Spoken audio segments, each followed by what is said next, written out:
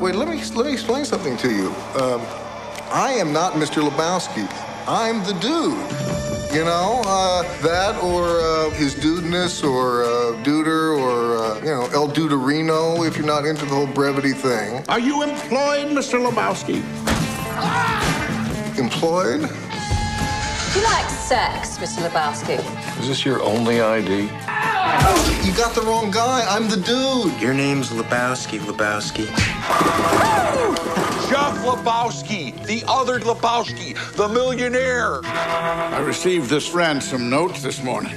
This is a bummer, man. They want you to take the money and act as courier. What do you mean, man? What the hell is this? My dirty undies, dude. The whites. Let's take that hill! Why should we settle for 20 grand when we can keep the entire million?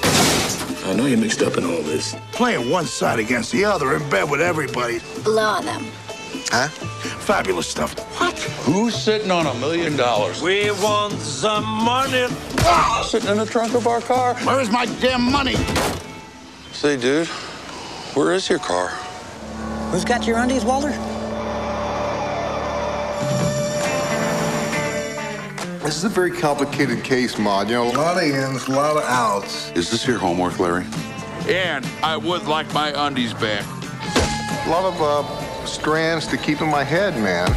Whoa! Hey, careful, man. There's a beverage here, huh? I like your style, dude.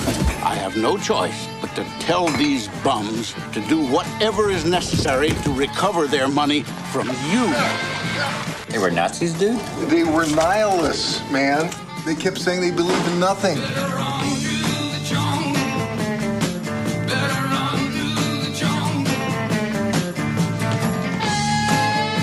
You figured, oh, here's a loser, you know, a deadbeat. Well, aren't you? Well, yeah. You cannot drag this negative energy into the tournament.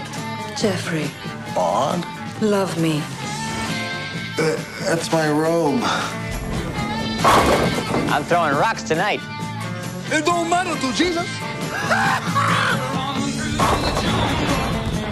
This could be a lot more complex. I mean, it's not just, it might not be just such a simple, you know?